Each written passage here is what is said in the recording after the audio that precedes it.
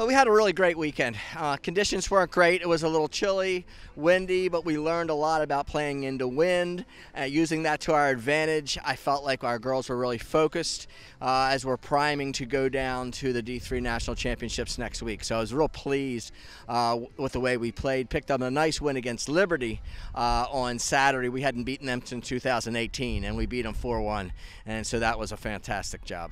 We're trying to peak at the right time, and I really think that we are. As far as we had good competition this week, Loyola was really strong and athletic, and Liberty is always good. So we had good matches to practice on and get some confidence with wins this weekend. So that's the more reps we get together as teammates, the better we're going to get. So we had our senior day today.